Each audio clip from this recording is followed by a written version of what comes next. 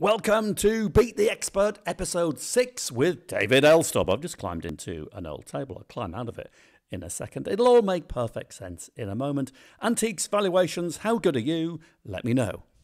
Could you stand and get inside it? Get inside it? Could do. Do you think? Yeah. Yeah. Well, it gets you in shot, doesn't it? Let's have a look.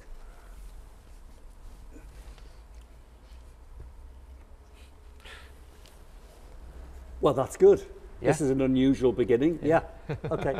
Here am I inside a table. David Elstob from Elstob and Elstob is desperate to talk about this table. So we're going to show you 3 items, starting with this thing. My first question to you is this. Do you have anything that looks remotely like this table stashed in a garage, a workshop, or a storeroom? Because if you do, you might be in luck. David, where did you find this? In a barn. In a barn? In a barn. Looking ropey? Yes. And what did you think when you first saw it? Fabulous. Yeah. Exactly. I mean, it's pure country house condition. It's what you want to find something. You want to find something in this state. It's nice and dry and crispy. And, yeah, it's very dry and dusty. The rails are all lovely and dry. Everything's hand carved. Obviously missing its top, unfortunately. But the thing is, we get excited over this. You're probably not getting excited over this, but David is going to explain to you now why you should be getting excited over things like this. Tell us what it is. It's an Irish mahogany console table, probably dating to the middle of the 18th century, probably around 1750. Get that. So quite early, really, to find mahogany, because we didn't start using mahogany until about 1730. It has some unusual features to it, including on the backs. You've got these lovely big ball and claw feet, but on the backs of the feet are these lovely kind of fetlock carving, which is a feature you see on Irish console tables. But it's a totally unnecessary thing, because it's unlikely for anybody to actually see that little bit of detailing, so it shows its quality. It's a carver saying, this is my work. Exactly. And look how good it is. And you are so right. Get this. So you think about mahogany. David's right. 20 years into the introduction of mahogany to Britain, this would have been extraordinarily expensive when new. So made for a serious house. Absolutely. What top would it have had on? A marble one, I suspect. A lovely marble top. Yeah. It wouldn't be a problem finding what a top isn't a huge problem. The likelihood is, if you found one with a marble top, it may have been replaced anyway. Likely. So, how rare is this thing?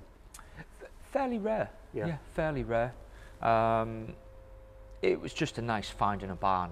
Well, but this is the thing. These things are languishing in barns. Yeah. So when you see an old piece of furniture like this, check it out before you throw it out is the key.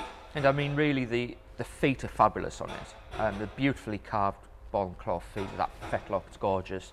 And it's lovely. The frame, even though it's been in the barn, it's lovely and dry and crispy. Yeah. Everything's hand carved. Can I just say, it sounds like someone's making one of these in the back room. But this is a great big industrial unit here in Ripon, and there's a factory next door. But you've got to live with the noise problems. Yeah.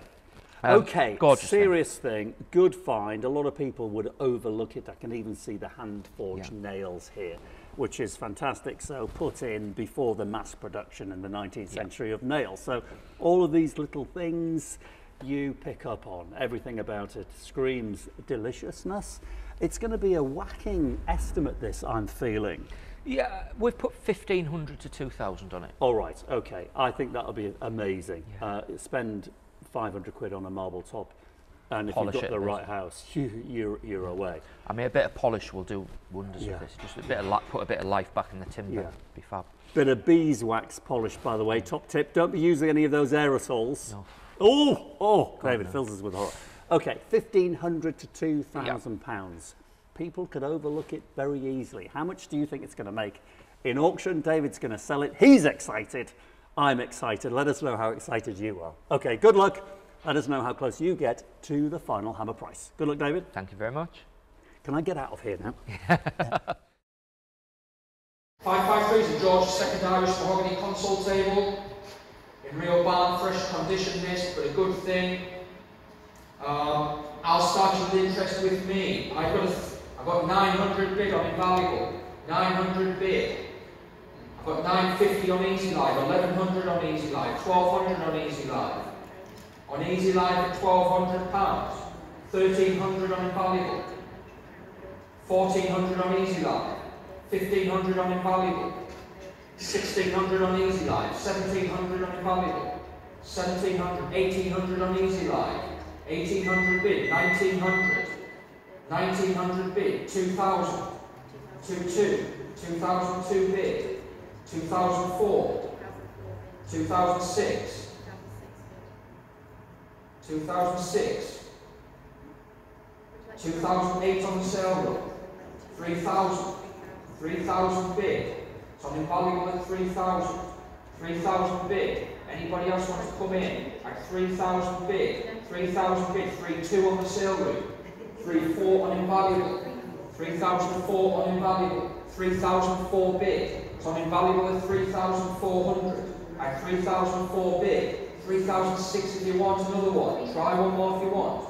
At 3004 bids on invaluable. At 3400. All done. At 3004. All done.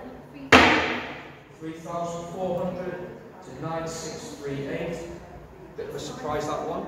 Absolutely. What a lovely surprise. Well done, David. And just goes to prove everybody that good antique furniture is now increasing in value. So keep your eyes peeled for ropey looking objects just like that. And now for something completely different. Go on then. Excite us. What have we got? Should we start with the Lalique? Oh, a bit of Lalique. Tell us about Rene. it. Yeah. Oh, it is Rene. It's Rene. Okay, let's tell the viewers here how we can tell the difference between a Rene Lalique and a Lalique, because there is a big difference. Anything signed just Lalique is posthumous. Yeah, so post 1945. Yeah, which 45 is when, and 44. I think it's when he died. End of the Second World War, Rene Lalique died. Anything created during his lifetime has our Lalique. That's it. Signature. Big difference, by the way. So if Rene Lalique was breathing, it was signed R. Lalique. Correct. Once he stopped doing that, it's just signed Lalique, and there's a big difference in price. Makes a big difference to collectors. That's an R Lalique. That's an R Lalique. Okay. This design is called Marguerite's. It was designed in 1923 by Lalique. Yeah. Lovely piece of glass with the blue staining. Good colour. It's a great colour, and it's nice that it's retained that, because they often lose the staining. Oh, right. We sell a tremendous amount of Lalique, and you do see this quite a bit of wear in the stain, but this has retained it really well. How does the staining lose its colour? Is it through just light? Fades, and you know as well as I do, people love to clean things. Yeah, they do, don't they? Over-cleaning. Don't over-clean anything. Just leave it. Yeah. So yeah, that's just good, vivid blue staining to it. Would a top tip to keep it out of bright sunlight? No, it'll be fine in sunlight. Will it? Yeah, it'll be fine. Okay. Just don't clean, please. Don't clean them. Just leave them be. Yeah. But nice, nice stencil signature R. Lalique France to the foot rim. Any chips? It's in good order. Yeah. Okay. Yeah. Nice, really nice vase. Just a good saleable thing. Beautiful design. If you like Lalique or not, you'd still just have that as a lovely vase. You can't knock it. Admire it. And consider that is 100 years old or thereabouts. I mean, it's still very modern looking, isn't it? It is, yeah. Lovely shape as well. Okay, you've all heard of Lalique. It's a big name in the world of glass. So what's the estimate? 400 to 600. 400 to 600. Okay, sounds sensible enough to me. Yeah. Yeah, you've sold a lot of these things before. What do you think it's going to make? I hope it'll make the top end of that. Okay, and what do you think? Let us know how close you get to David's hammer price, because he's going up there right now. Good luck. Thank you. 36. Lalique, it's a Marguerite's vase with a beautiful blue staining to it. The staining is very vivid. It's in wonderful condition. We've got a lot of interest in this vase. I'm going to start you on invaluable at 550. 550 on invaluable. 600 from Denmark. 600 bid. 600. 650 on Easy Life. 700. 700 bid. On the sale with 700. I see 750. 750 on Easy Life. 750. 800 from Denmark on the sale route. 800 bid. 800 bid. Try one more if you like. Don't let them have it. It's a wonderful thing. You only get one chance. 850 in the room. 900. 950, sir. Come on, don't leave it for a bid. £900 here. It's little money, a fabulous Lalique vase. At £900 then. We all done. Don't leave it. 950, I thought you would. 950 bid. In the room at 950. At 950 then, and we all done and finished. Fair warning then, it's in the room at £950. All done at 950. 950, well bought. And well sold indeed. £950. Did you get anywhere close to that hammer price? Let me know. Well, this is the final lot. Yeah. I think it's a very fabulous looking thing really to end on. No, it's a grand thing, it's grand. isn't it? It's a big lump. It's a statement. It is a statement. This is stating I've arrived and I've got plenty of money. Yeah, it's a great thing. Okay, by whom? Jaeger Lecoultre. Sure, good name. The famous Swiss luxury brand, yeah, known for watchmaking, of course, founded in the 1830s. Really? Yes. Yeah. Yeah. This is quite a late piece, really, probably dates to 80s or 90s, so not very old. But 1980s, 1990s stuff is becoming actually really quite sought after, absolutely. Isn't it? You've got a bit of like a Hollywood glamour kind of look to this thing. But it's not just the look, you do have that name. You have the name and the design, the way the whole movement is open and things. It's a great looking thing. It's what's called an Atmos clock. Why is it called an Atmos clock? I knew you were going to ask that. Good. And I don't know why. No, neither do I. Neither do I. I don't know why. I'm assuming it's something relating to the intricacies of the movement, the mechanism. But good quality, and I mean it's very sharp and very precise, and it hasn't been over cleaned. No. You talk about cleaning all of the time, which is very important. Hasn't been rubbed away, has it? It's in good order. And it's got this nice kind of green enamelling, yeah, which is nice. You don't often see this on these Atmos clocks, which is nice. A green marble base again, which is slightly unusual for these. You've got a little moon as well on the dial. Again, slightly unusual for these. And this would have been a lot of money. 30, 40 serious years amount ago. of Serious serious. money. This was actually given as a presentation plaque on the front, so it was given as a gift. All right. What words? Anything interesting? No, not particular. No. Okay. Somebody who's a director of a company or the like. Okay. Can you take that off? Do you think? Would you take that off? I think it would come. It's not in set, so I think it would come off fairly easily. So if this had been given to somebody famous, you know, I mean, it post-dates Winston Churchill. I always use Churchill. If in 1961 something was given to Churchill, it's got a plaque on it. That's like huge amounts of money. But if it's someone that we don't really know, with all the greatest respect to them. If it was me or you, they don't. Nobody cares about you and me, David. You're right Nobody cares, right? So you just remove the plaque. Yeah. And you can put your own plaque on and give it as a gift again. Absolutely. Okay. But a serious bit of kit as a gift, new price for these things. I'm sure you can buy them relatively new, I think. I think you still can buy them, Thousands, I guess. Thousands. Thousands. Yeah, thousands. Horrible amounts of thousands. Yeah. It's a lovely thing. A lot of interest in this. Right. Okay. We've put an estimate of £1,200 to £1,800 on it. Okay, which is a fraction of its new price. So this is a bargain for somebody if they really want that maker. What's your prediction? I think it will make top end of that estimate range. Okay, couple of grand and a bit. Yeah, maybe 18, that area. Okay, I think it'd be good value at that. Yeah. I do. What a lump, what a statement piece. Right, here we go. David's about to sell it. Let us know how close you get to the final hammer price. Good luck. Thank you.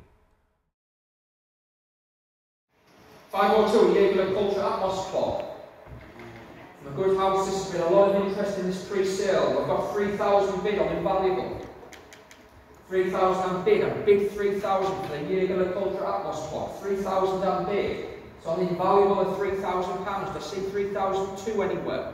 At £3,000. At 3,000 bid, then we all done and finished. On it, invaluable at £3,000, and we all done. 3,000, all done. £3,000 to 8914. Hope you were closer than us with that one. Yes, what a result. I didn't get anywhere near that myself. What about you? How did you do? Welcome back, everyone. I hope you did really well there. Don't forget, if you have any questions or anything, don't hesitate to get in touch with me. And we hope to see you again next time. Yeah, get in touch with him. Use his expertise. He doesn't mind sharing it with you. All right, great to see you. Thanks for watching. I'm David Harper. Till next time, cheerio. I'm David Elstob. Bye for now. Bye-bye.